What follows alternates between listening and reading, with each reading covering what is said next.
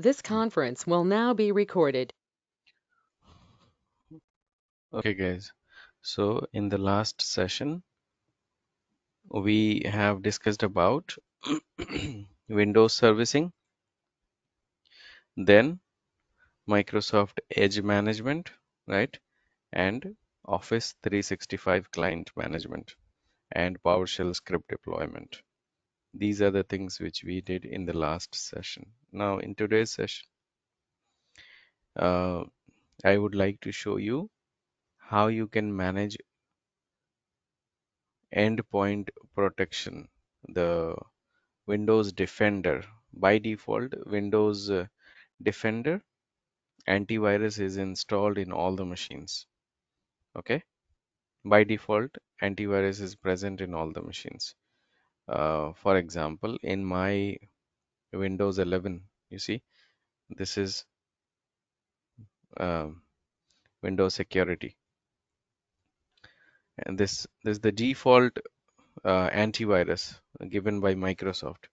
It is present in every machine by default in all Windows Server 2019, all Windows Server 2016, all Windows 10, all Windows 11. This is the default antivirus. Now, suppose if you would like to manage the policy of this application, okay, this Windows Defender policy, if you would like to manage the policy through SCCM, how do you do that? You can come to this administration. Inside administration, we have site configuration and servers and site system roles.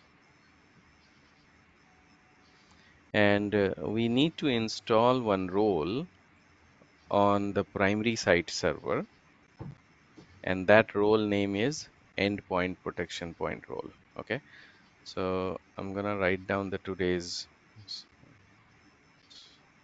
topic. Today is 1st of August, right?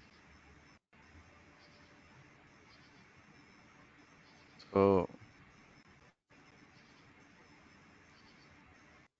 endpoint protection point. Okay. The endpoint protection point is nothing but antivirus, the Windows Defender by default installed, and we would like to manage it through SCCM. So install, we will have to install this role basically. Install endpoint protection point role on MECM PS server.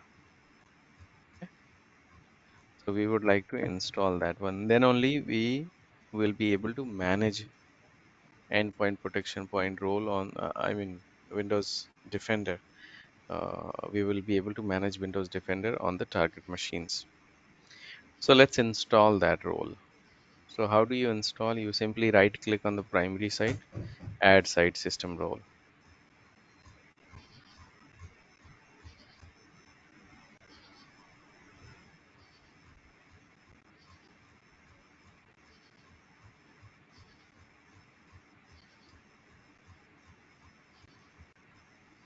Okay, we'll go next,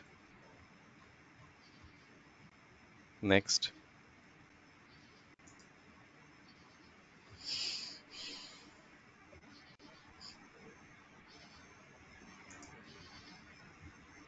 And we have this endpoint protection point role. Okay, so we need to check that box.